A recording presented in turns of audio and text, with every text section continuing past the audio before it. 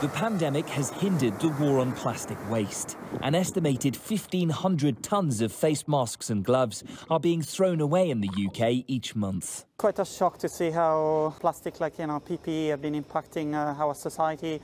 We find them in the road a bit of everywhere. During lockdown, it's been really rare that I've not come across PPE that have been just left on the grass. Much of this monumental waste ends up in landfill, where it'll take centuries to decompose. But a vast amount is also dropped on the ground, making its way into our ecosystems. Plastic bags have been overtaken by face masks as one of the most common pieces of plastic waste. In fact, one organisation estimates that 102 million of these are chucked away in the UK every single week. That's enough to cover 232 football pitches. For Councillor Clyde Lokes, who chairs the North London Waste Authority, there's a simple short-term step.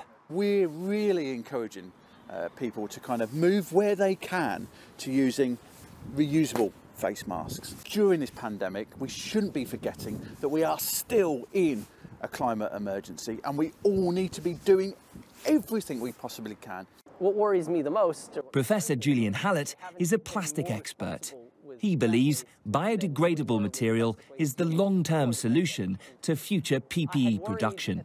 When you think about things that you might drop and things that might get thrown in the bin, I think it's important that those have a very short lifetime. And by very short, maybe on the order of years, rather than the order of centuries. And is that possible? It's certainly possible. The downside, of course, always is cost. And those materials cost 2 to 3 times more than the traditional plastics. The impact of COVID-19 has pushed plastic pollution to pre-pandemic levels. If biodegradable material is the solution, governments may have to be prepared to spend more on PPE. Luke Hanrahan, Euronews.